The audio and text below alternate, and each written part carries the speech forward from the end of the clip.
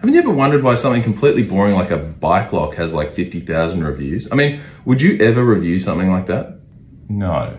No, because reviews are bought and sold like commodities. How do you buy these reviews? Check online.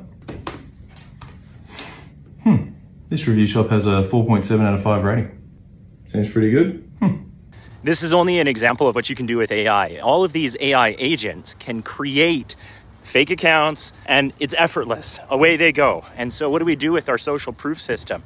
How do engineers have confidence that another engineering firm can do whatever it is that they happen to do? And the example is you prove to them that you can do that thing by doing it. And so the idea here is generate your AI workflows, get the project done as fast as possible, and then give them the result of what it is. Maybe keep back some key piece of information that's missing so that they'll actually pay you, but go ahead and generate the engineering, give them the engineering.